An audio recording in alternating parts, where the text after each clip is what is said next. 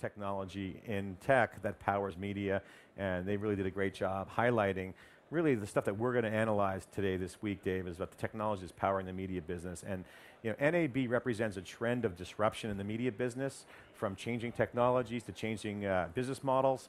We're going to be here on the ground talking to all the people we can to extract that signal from the noise and share that with you inside theCUBE.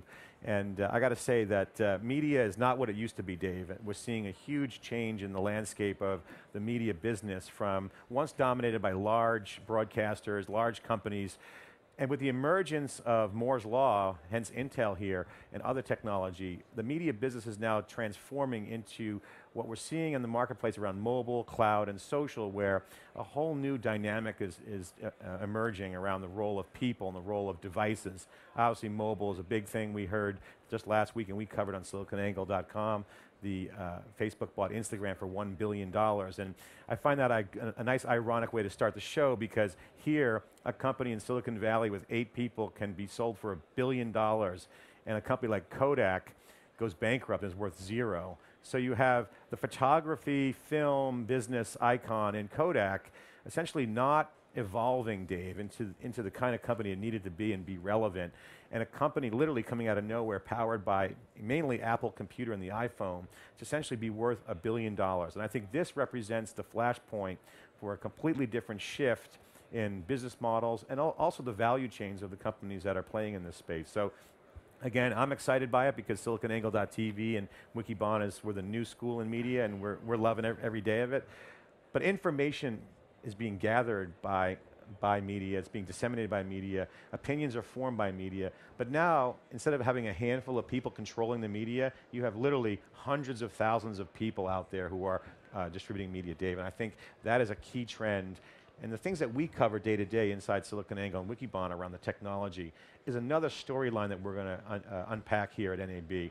The people, the companies that have the technology that's under the covers or under the hood, whether it's new hardware devices like the site deck, what we're showing you here today, purpose built really around performance, around scale, and around performance, Dave, around video. So well, it's John, pretty exciting. You talked about cloud, mobile, and social, something that SiliconANGLE has been covering for a long time, and of course the fourth leg of the stool is data and information, and the media business touches on all of those bases. And data is really changing every business, and no more poignant than in the media business, where there's massive volumes of diverse information. There's audio, there's video, there's quality, there's speed, and you put all these things together, and it creates huge challenges to get consumers what they need. You know, I was talking last night when we were setting up with some other entrepreneurs and some folks in the industry, and I was talking about the change in the business, and they asked me, John, what's your view of this? You're not really in the, quote, old school media business. And I said, here's my take on what's going on here at NAB this year.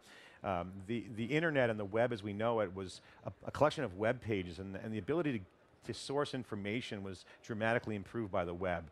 And it created startups that became huge companies like Google. And that changed the world, and it's evolved. But today we're seeing a new generation around mobile and cloud that will create a new set of startups, Dave, and allow older companies, the incumbents, to either evolve and be relevant, or if they're laggards, they will die. So I think we're seeing kind of the intersection of new emerging upstarts coming in with tech and new business models combined with using big data, solid state memory, and those are going to be the new startups that will emerge into the next big powerhouses like Google, and that's going to create a variety of new solutions, and the complexities are there. I mean, look at mobile, look at Xbox, look at the gaming environments, look at the different diverse endpoints, and things like Roku. So there's a lot of diversity out there at the edge of the network where the consumers are, and now the broadcasters and the new broadcasters have to change their approaches to meet those consumers. We talk a lot about the consumerization of IT, and in the media business, obviously you're targeting consumers, and they're so demanding, and the reality is that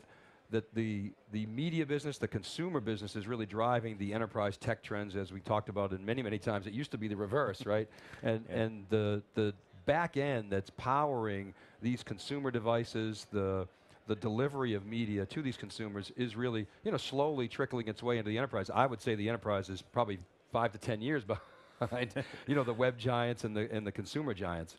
Well, the broadcasters are a good service provider proof point, but the enterprises are becoming broadcasters. The site deck, which we'll show here, we were talking about it last night, is a solution that's really designed for broadcasters as well as enterprises. So companies are building their own studios now where social TV is now the form of lead generation and actually closing business and driving sales for these companies. So you're going to see a variety of solutions for small, medium-sized businesses and enterprises, all the way to the large corporate enterprises where they will in essence have CNN-like studios in-house, and those studios will then be pumping out a ton of information, video, social TV, et cetera. And that's going to be a key trend that I'm going to be watching here at NAB, Dave. And the economics are so compelling. You're seeing so many technologies. You mentioned things like flash coming in, and you talked about Moore's Law, just driving costs down. The economics are becoming such that smaller companies can attack the white space. They can move faster than some of the larger established players, and the ecosystem is just exploding, John.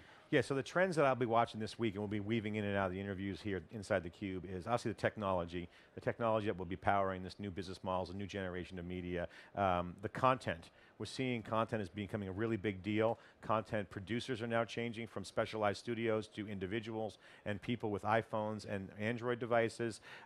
Customers, what are customers doing around their environments? How are they changing?